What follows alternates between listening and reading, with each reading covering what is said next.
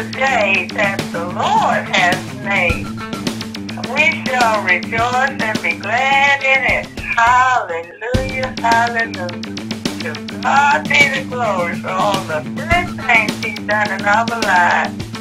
Hallelujah, praise the Lord. Love you. God bless you. Hey, I know you're going to enjoy this session that we had this week. I have broken it down in parts, part A through B or C or E. But the bottom line is, we're talking about the fact is that Jesus woke Christians. And the fact is that God, this world, has blinded the minds of non-believers. So we need to be able to teach the gospel of Yeshua's way and show everybody that we are awakened. We're no longer blinded. We are supposed to be able to preach the gospel, spread that light so that others can see. Rise and shine, for the light has come.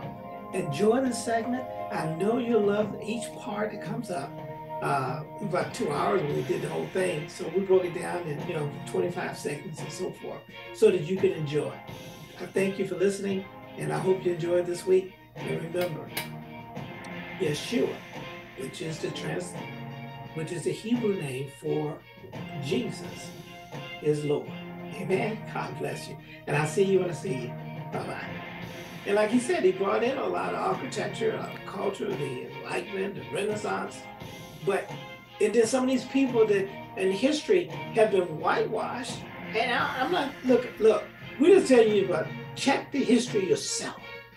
When you see a word suave, when you see the word olive, when you see the word brunette, skin complexion, that's a person of color. There's people in the United States, there were black slave owners. There were blacks who came here as indentured servants. There were blacks here that were of aristocrats and landowners and everything else. But our history, what we've been taught in school was that you only came from Africa. And then you don't even forget the fact that even Africa had civilizations. Yeah. They had culture, The they had language. Anything that pertained to Africa that had modern civilization, you wouldn't see nothing. National Geographic Geographic about Africa was what they saw on Tarzan. Oh, National Geographic. Yeah. Said, always huts, always jungle, always swamp, always desert. No modern civilization. You never see that. That's called folks. If they saw some of the urban cities in Africa, they wouldn't believe they exist. Exactly. No, they wouldn't believe think it was a lie. They got Mercedes and cars and high rise, and this stuff is there now. It's been there. It's been there. In Egypt, here's another hidden one, or blinded through waking up. People woke. Why do you think they blew the nose off of some of the artifacts in Egypt? Yeah. You'd be like, okay, so it must have been deterioration. No, you could see it was physically disfigured. That was the going thing for years. It fell off. And see, so some people, when they think woke, right, they keep thinking it's about how do you demonize woke? What was it? What is it? Somebody told us it was teaching to hate white people. And you know what? No, that's not what it's talking about. It's teaching us to recognize who we were and who we are. If you woke, you have your senses about you. You have a sense. What that means. You starting to get your history. You starting to understand that you weren't irrelevant. Yeah. That you do. You have a sense of the truth. Mm-hmm. And so now you're woke. If you have an understanding of the truth and not believing the lie. Exactly. Yeah, you're woke. Yeah. They're politicizing words. They politicize to make it say hate. Yeah. Yeah, because it's a form of control. It's a form of control. If they can take a word and put it in a box or if they can take a person and put them in a box, if they can label anything, they can demonize anything. Yeah. Because look, Black Lives Matter. The opposite to it. They can also uplift things. Yeah. You know. Well, they can uplift anything that fits into the narrative. Yeah. And what we're trying to tell y'all, let me just tell everybody that's listening here that I'm not so much concerned about from the woke of the African Americans. I'm thinking we as Christians need to be awakened to the fact is that scripture we just read. Is that what that scripture base was telling you? That we as believers have been blinded. Oh man, think about it, Brother Hassan, think about it. Man, we need to put that word woke Christian, wake up Christian. When you got it, you see what I'm saying? Maybe we need to sit there and say, we as believers need to be woken. What do you think? Because what do you think? And you think about, oh y'all, listen to it. Let's look at this again. It's in the term of woke. We're saying is we as believers need to wake up. And if you look at it, this is what that scripture was saying. We think about it, isn't that this what this almost this talking to believers, isn't it? Right? It's talking to believers. It's talking to what's happened to people who wants to believe. Right? It's talking to people who need to hear the gospel because Christ told us to go preach the gospel throughout the whole world, right? And yet somebody is trying to hide the gospel to potential believers, right? Because that's almost saying the same thing, right? Therefore saying we have this ministry, right? That's the ministry. The ministry belongs to the believer. Is that correct? Yeah. Okay. Now look, and as we receive mercy, we need to make sure everybody understands as believers we receive mercy. We do. We didn't earn it because we're not perfect. No, far from it. I don't know about you. Look, I ain't talking about you. I'm talking about anybody out there. I don't know about you, but I still have issues. You still have issues. And it's funny. I was sitting there one time. I was in a conference. It was a meeting, and the minister got up and said about, Sunday references to sex, and said, I am a man. Because that's the default answer, right? Yeah. To our sexual desires, lusts and everything else. And as if that says it's okay. And I'm not saying it's not okay. I'm saying is that we have different areas that we must work on daily. Do you have to work on some things daily, Brother? Every day. Every day. Do you slip up sometime? Oh man, that's just come on. I'm still in this flesh. Come on. And that's the whole point. You don't see me in this wrapped in this flesh. Come on. Then you can understand where I'm at. And I think the thing about it, how people will sit there and try to hide the fact that they don't have issues, or portray that to the masses, saying is, I have arrived. I'm going to tell you right now, none of us have arrived. I'm going to tell you right now, if I sit there and be with you 24/7, I'll find out some things that you don't want put in public. Just like if you stay with me 24/7, you'll find some things you say, you don't want that out. Yeah. You don't want that out. And it's a daily walk, and that's why we receive mercy. The reason I'm saying that, people, is look, that's what the scripture said. As we have received mercy, because we need mercy. Is that valid to say, Brother? Yeah. I need mercy. We need mercy. Everybody. People, that's why we want you to come to the gospel. That's why we want you to wake up and not let the thing be hidden from you, because we all operate under mercy and grace. That's what a believer is. A believer is not somebody who has arrived. A believer is not somebody who got that act together. A believer is somebody who has made a decision to go boldly to the throne of grace, because I need grace. I need mercy. You need mercy, right, Brother Hassan? We need mercy, right? He said, and we faint not, because we receive that mercy. And now we're saying this, and that's where, as individuals, all of us is we have renounced those things that we have been doing in the back and booth in the corner in the dark. We have renounced the hidden things of dishonesty. It's better to be truthful in your weakness instead of sitting there trying to hide it if you have arrived. And it's better to be, and the only reason I want sometimes, Brother Adam, people don't want to be truthful in weakness is because they're too busy pointing out the weakness of somebody else. Oh yeah. That's the whole purpose. Because you have a right to sit there and do wrong. You don't have the right to condemn somebody else without you first saying you have done everything you're supposed to have done. So the way I can sit there and condemn somebody, I got to hide my weaknesses, my areas. And then I can sit there and say I'm righteous. And then I can condemn you because you're no good, dirty, nasty sinner. And the problem about it is that's not how Christ ministered. And that's why he even said, I came to say what? He died for the ungodly. And yet we sitting there too busy trying to act like he died for the righteous. He didn't die for the righteous, he died for the unrighteous. And that's why we say y'all should come to the gospel.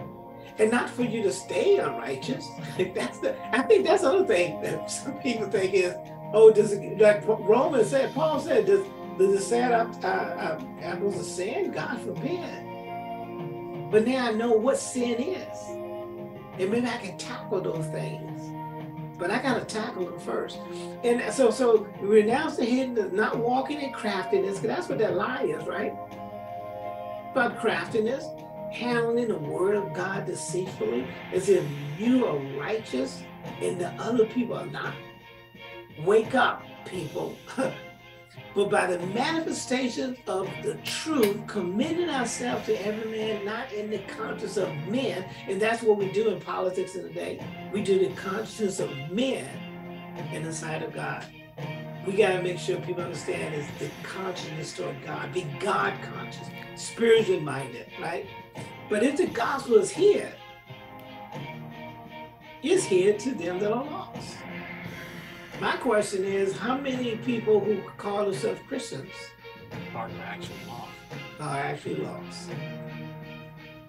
And that's the tragedy we're talking about.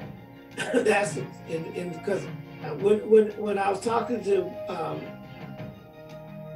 brother here last week, I was saying about it was a Priya. I think you remember. I don't know if you went to one of those classes anyway. Priya was in prison is to protect people, gays and any other group, by making sure we don't tailor our message to drive people to hurt them. And I know what the brother was talking about when they're saying is, well, you can't preach about homosexuals. And I said that I don't think that's what they're saying. They're trying to say is, because I'm gonna ask you the question. I'm gonna go off this sphere real quick. Brother Acid, I'm gonna ask you the question too, and this is my point. How could if you're preaching something, this goes across the board, and it causes somebody to beat somebody or kill somebody. Is it the message that you preach? Or there's something must be missing in the message that you was preaching if you were preaching from the Bible. Something got mistranslated. Now, we did talk earlier, right? We said is that you can't hear my words because you're not of God. Maybe when the person was preaching, they weren't preaching, maybe they preached the word of God, but the person didn't hear. What is that? Could that be the reason that somebody would go and justify killing? And look, before you say something, that's not just talking about going out and beating up a homosexual or killing a homosexual. That also translates going back and killing and lynching a person of color. That goes back and putting somebody in slavery. That goes into going after people that are Jews. And it's like, wait a minute, where in the gospel the Jew is supposed to hate a Jew. What did you? I'm a little rabbit trail on y'all, but where is that, brother? How can you preach? Where in the gospel does it preach that you're supposed to hate somebody that just don't line up with what they believe should be the gospel? I haven't seen that in the gospel. I haven't seen it either. Right. But,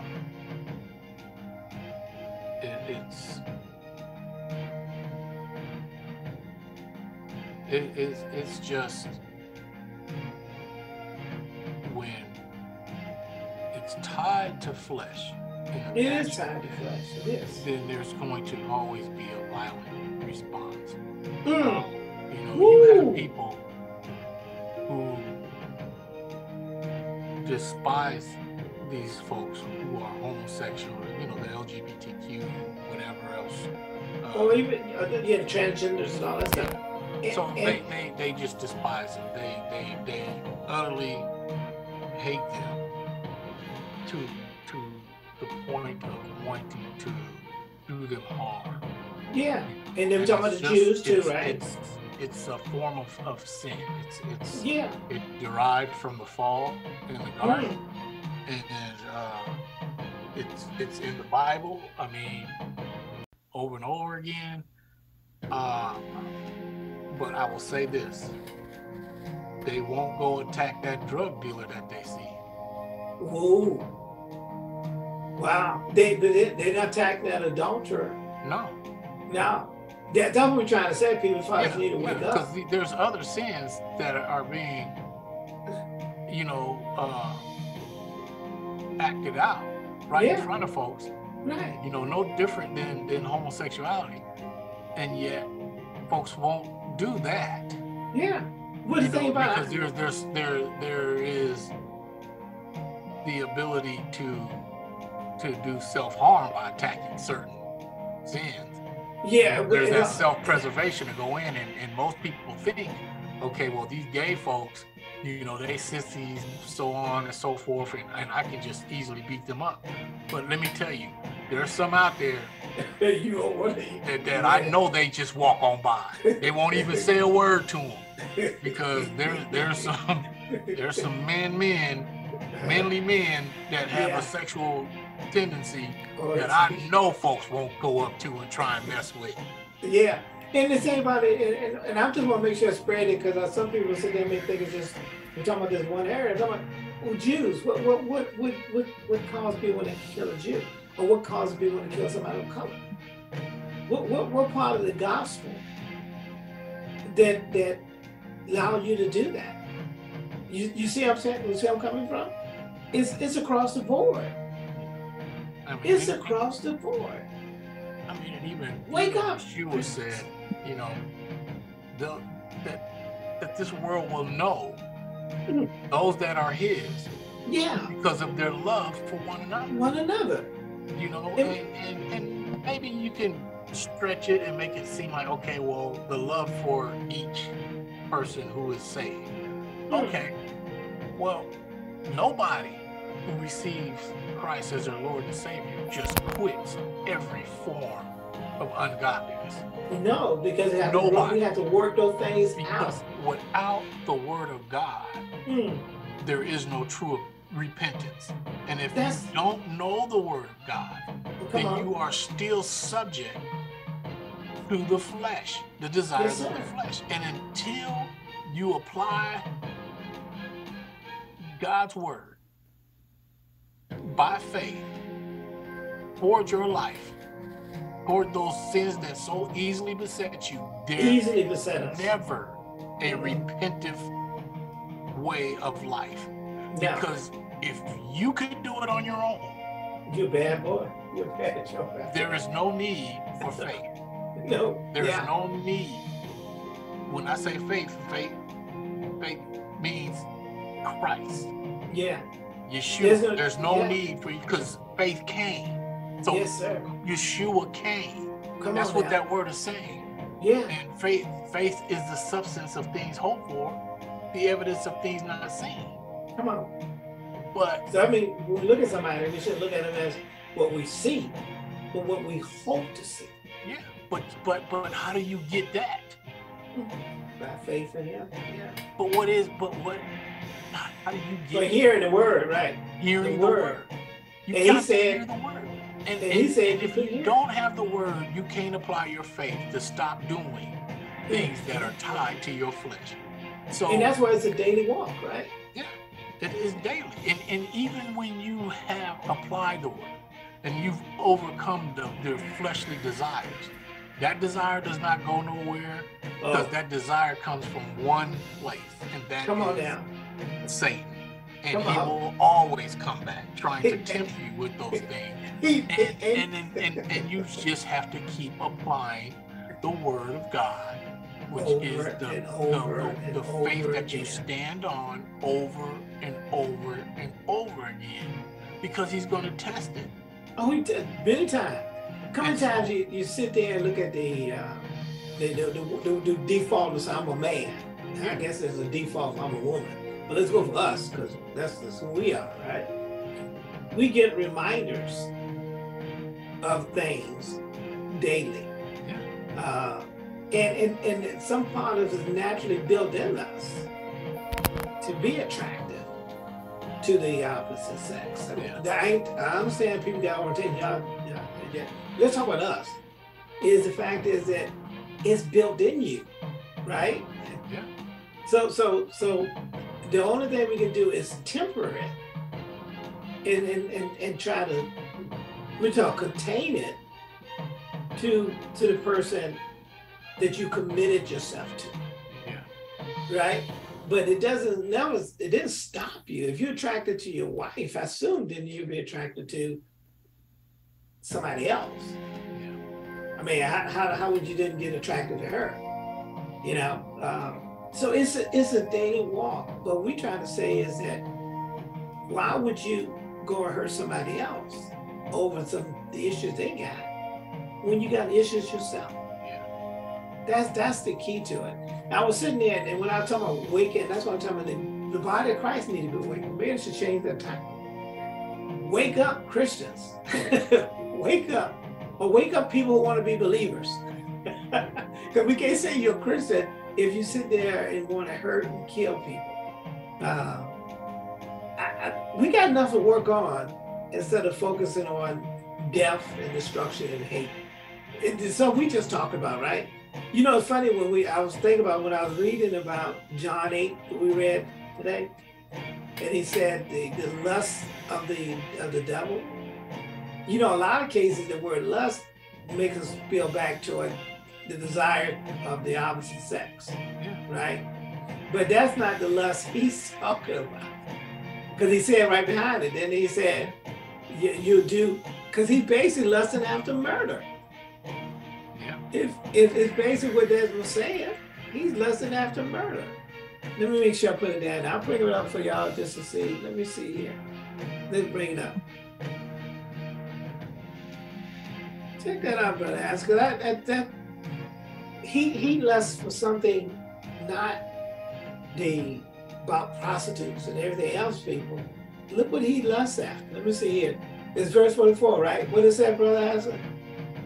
Ye are of your father, the devil, and the lust of your father ye will do. And then he explained what that is. He was a murderer from the beginning. Then did you notice that he didn't say about he going after sex, did it? He first said lust of the father you will do. If it was talking about sex, if it was talking about romance, would that not be the first thing to come up?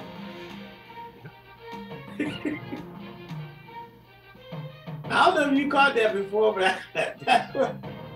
Yeah. But it all everything stems from that. You know, a murderer, he's the first murderer because of Adam and Eve. They were the first one that died. They died a spiritual death. They did. And then the first son we talked about last week, we put that. He was no different than his father Satan. You know, just because Adam and Eve knew each other and he came from them, He possessed. he gave himself over to He did. to this man. Yeah, it talks back to God too. Yeah. It has to talk back to God. I was telling somebody else, Brian Shepard, matter of fact, missed that brother. I'm so glad I got to see him. But I was telling him, it was just dropped in my heart. I was like, Adam and Eve, at least they hid from God. This Cain, he bucked up to God. Y'all, you know, he just, you know, am I my brother's keeper? I mean, that's the first generation. From hiding to standing up against. The actually firstborn. Yeah. From the seed of Adam and Eve, bucked up to God. Got mad with God. Wow. And then had the audacity to do what, hey, this is too much I can bear. Oh, I think Abel did more than what you could bear. Yeah. We ain't talking about killing you, but Abel was killed, dude. Did you not catch that? He was killed. But then you also got to look at it like this. So was Cain born that way? He was born with the seed of good and evil. Okay, yeah. So, and he chose evil. Yeah, but this is the day that the Lord has made. We shall rejoice and be glad in it. Hallelujah, hallelujah. To God be the glory for all the good things He's done in our lives. Hallelujah, praise the Lord. Love you.